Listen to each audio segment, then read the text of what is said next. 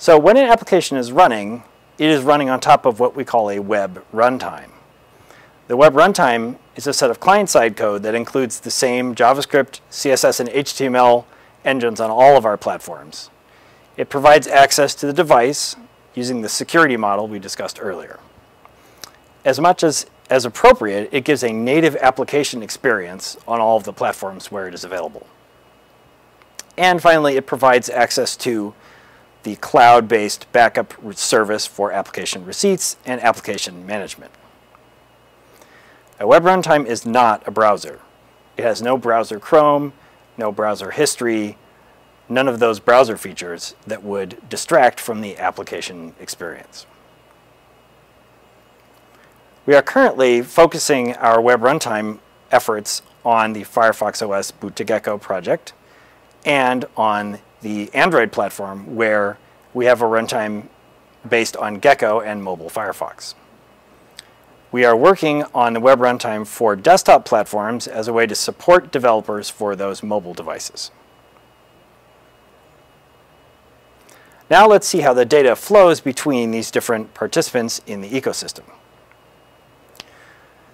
To discover and purchase an app, the user takes their device and visits the Firefox Marketplace, where they will authenticate themselves using Mozilla Persona. This will create a session on the Firefox Marketplace, and the user will discover applications of interest to them. Upon hitting the Purchase button, Firefox Marketplace will initiate a session with our payment provider. The user will identify themselves for purposes of payment, and a receipt will be generated and signed. At this moment, the receipt will be installed on the device along with either the manifest or the package. Let's see how a web application is installed from a manifest. Upon receiving an invocation of the install API, the device retrieves the manifest from the app's back-end server and installs it locally.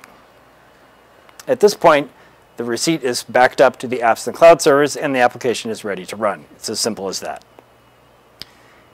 In the case of installing a privileged app, the device will retrieve a package from the Firefox Marketplace containing all of the signed and reviewed code receipts or code resources for the application. And those will be installed on the device. And again, the receipt will be backed up to apps in the cloud. Once either the package or the receipt, once either the package or the manifest is installed on the device, the application is ready to launch. At launch time, we may check to see if the receipt is expired, and if it is, retrieve a new one. Following this, the application will send the receipt to its back end, where it will be verified. This will create a session for the user, and they will have access to protected content or other resources that the app wants to protect. The application can run knowing that the user is a valid user of the application with a valid receipt. While the application is running, the user may participate in an in-app payment using a flow very similar to the paid app flow we looked at a minute ago. The payment provider will create an iframe which will invoke a flow that allows the user to identify themselves for purposes of payment and choose a payment method. Following this, an acknowledgement will be sent to the app's back end so that it can provide the protected content to the user. Web apps can be updated in two different ways. If an app is hosted by a developer, then the update is simply a matter of retrieving updated content from the app's back end and updating the app cache for an offline experience. To update a privileged app, the device will retrieve a new package from the Firefox Marketplace and replace the existing package. The device will conduct periodic requests to check whether an updated package is available. In order to manage applications across devices and across app stores, the user begins by authenticating themselves using Mozilla Persona. This authentication allows the user to synchronize the local copy of receipts on their device with the receipts stored in the apps in the cloud server. giving them access to receipts for apps they may have purchased at other times and on other devices. The user experience allows them to control which apps are installed on which devices so they don't end up with everything everywhere. So we've seen the value that we provide to users and developers, and we've seen the systems and concepts that make up the ecosystem and how data flows between them. As we go from these data flows to our implementation, we start to see the various design pressures in any engineering project and how they interact with one another.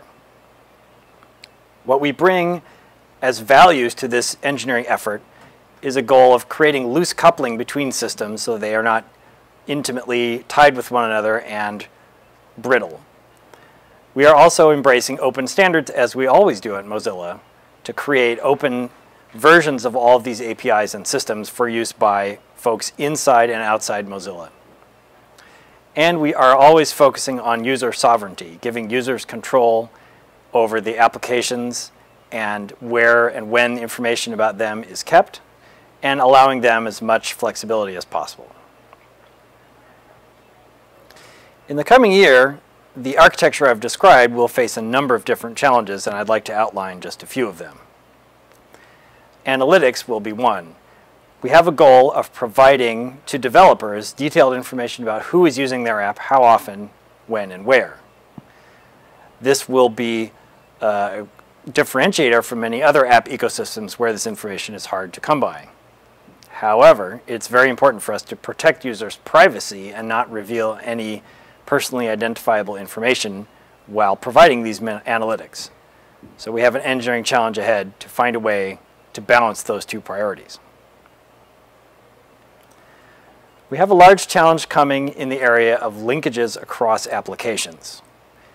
We are intent on isolating applications from one another by creating separate profiles or separate cookie jars so that applications cannot share information.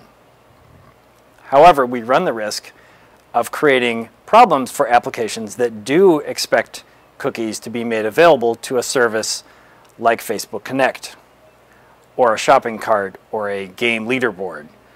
So we will need to find a way to balance the goal of protecting applications from one another, but yet providing access to shared services that all applications expect.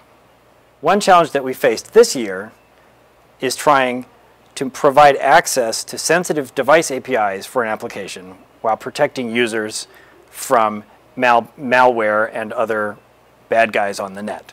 And I'm happy to say that this problem we have solved through the security model and permissions that we discussed earlier.